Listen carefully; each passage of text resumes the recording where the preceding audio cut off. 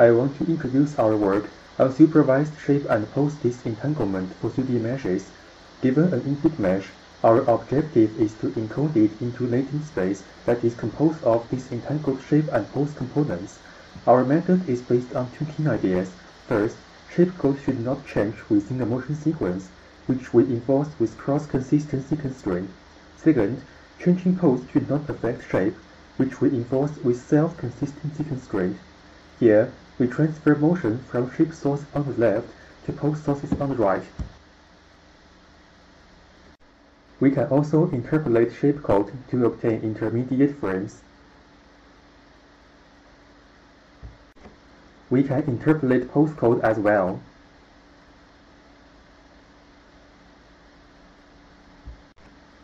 Thank you for your time.